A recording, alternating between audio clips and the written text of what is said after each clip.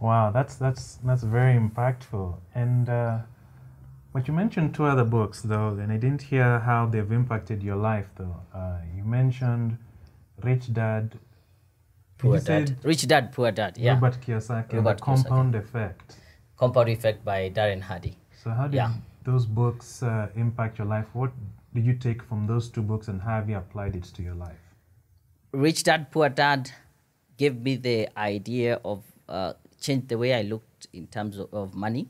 How do I look at money? How to make money? The different ways that you find yourself in that. It's called the rat race, employment, business, and yeah, gave me an idea and actually kick-started the journey of employment, running your own business.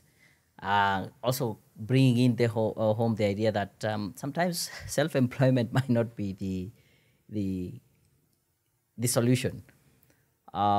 Most people run away from employment to self-employment, and they realize they just changed their bosses.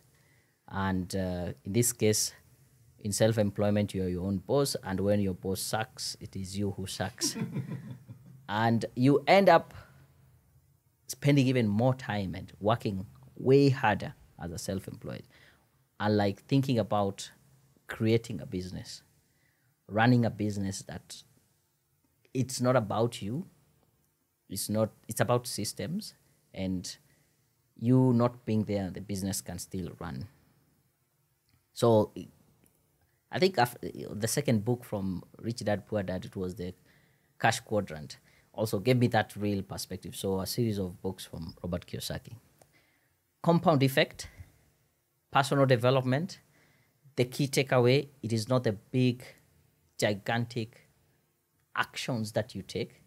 It is those small things that you do consistently over time that ends up making the much bigger difference, bringing the idea of compound effect. The small, consistent, sometimes seemingly not useful things that don't matter, but you do them consistently over time, and you have that exponential growth. You get that momentum, and things start working for you. Wow.